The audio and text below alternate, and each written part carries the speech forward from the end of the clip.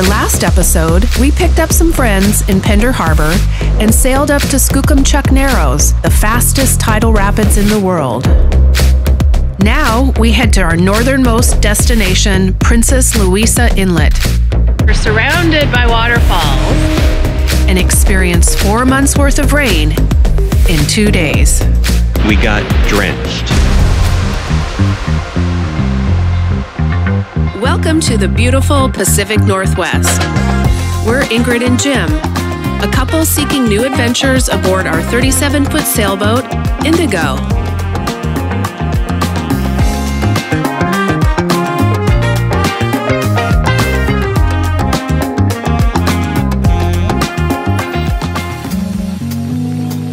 Having sailed over 200 nautical miles north from Seattle, this morning we set out on the final and most critical leg of our journey to Princess Louisa Inlet, acclaimed as one of the most beautiful anchorages in the world. So the depth through here ranges from about 1,700 feet to 2,000 feet. That's all. And this is likely why these cliffs just go straight down.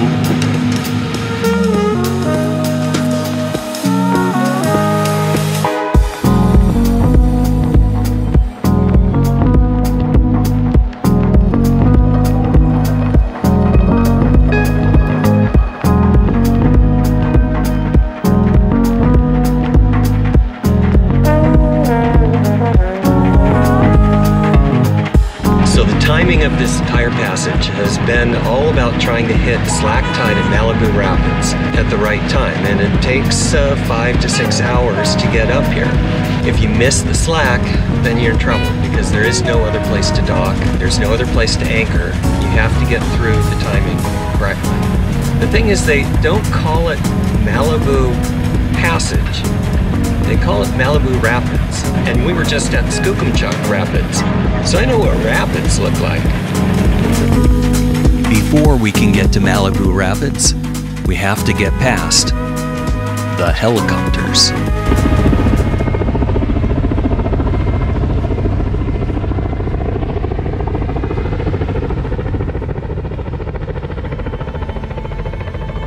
To log in steep, rocky terrain such as this, loggers climb, top, and remove the limbs of each tree and partially cut the stem. The helicopter cable then grapples the stem and pulls until the wood breaks at the partial cut. Logs are stored in the water before being loaded up on barges, as we saw days earlier. The helicopters fly only every few days when enough trees are readied for harvesting. In this case, a major storm is on the way, so they're trying to move as many prepared trees into the water as possible. It's extremely dangerous for the loggers and the pilot. Shortly after we passed by, the pilot of a logging helicopter was killed in a water crash here in Jervis Inlet.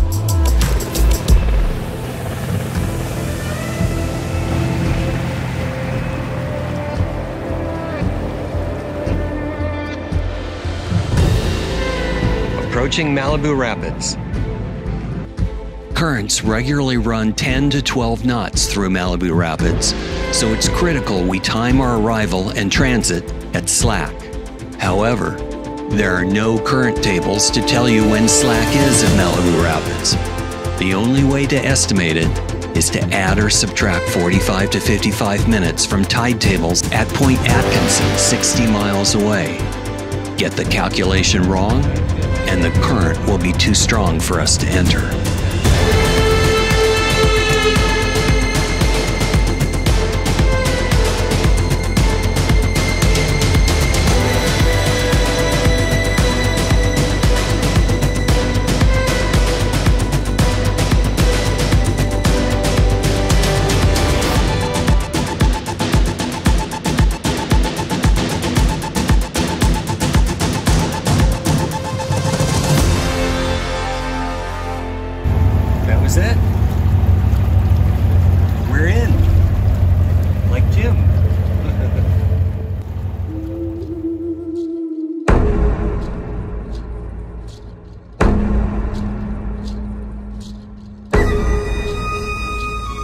we made it.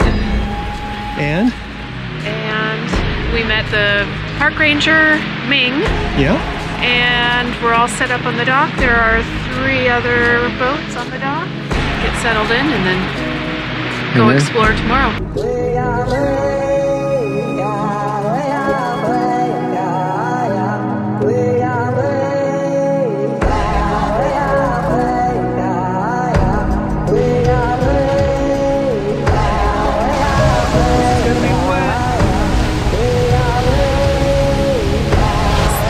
Friends, is a waterfall.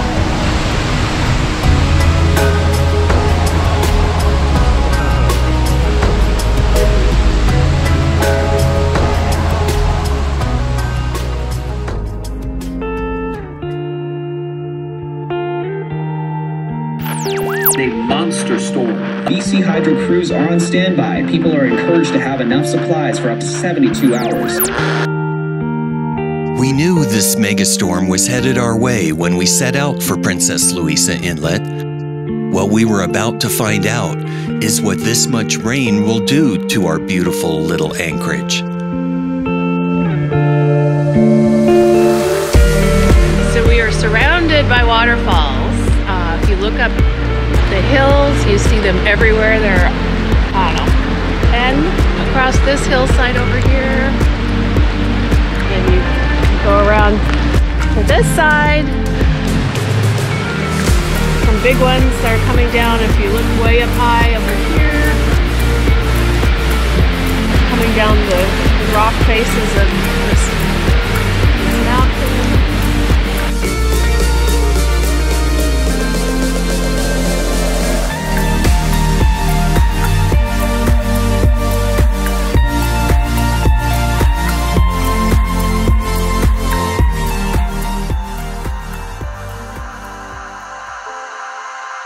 The boat is totally soaked. We have the full enclosure, but it's wet in here, and everything that we have is wet. Hoping to see some sun breaks today, get a little bit of sunny weather, try to do a good hike up towards the top of the falls. We'll see what we can get in today.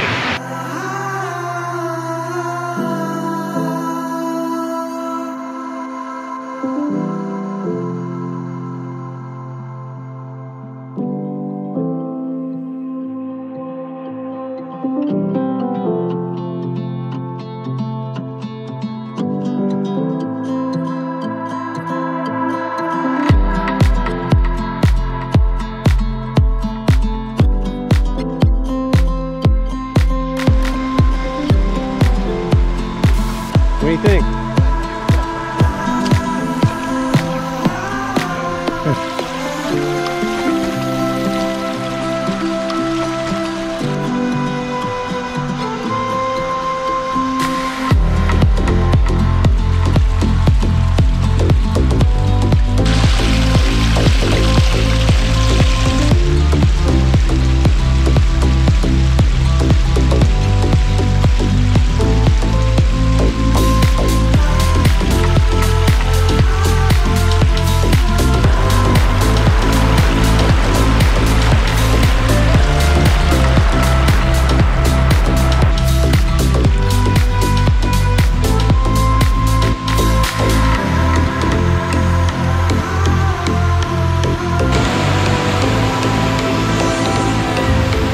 Looks like this is the end of the trail, at least for us.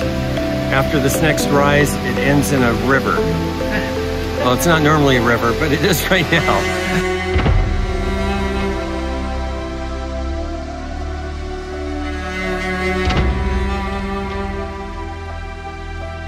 In last night's storm, strong surface winds blew down the inlet just as the tide was receding, stranding and killing thousands of lion's mane and moon jellyfish. Ming told us this happens only every several years. The next tide will sink them deep into the inlet.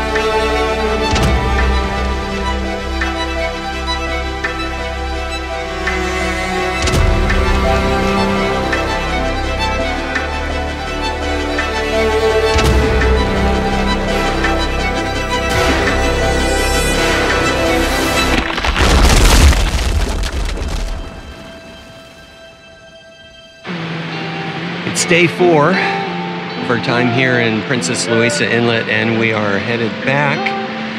We have a schedule to keep in that at 11:43 we have slack at Malibu Rapids, so we have to be there. The only complication now is we have thunder, and we have no internet, so we can't see what the radar and weather actually looks like. We don't know where the thunder and we don't know where the lightning is. We don't know anything except that we heard thunder. So we're gonna have to make a decision. Do we go even though there's thunder and lightning out there, or what do we do? We later found out the sound we heard was not thunder, but actually a rare, large rock fall. Another consequence of the severe weather. The news gave us the all clear to begin our passage south.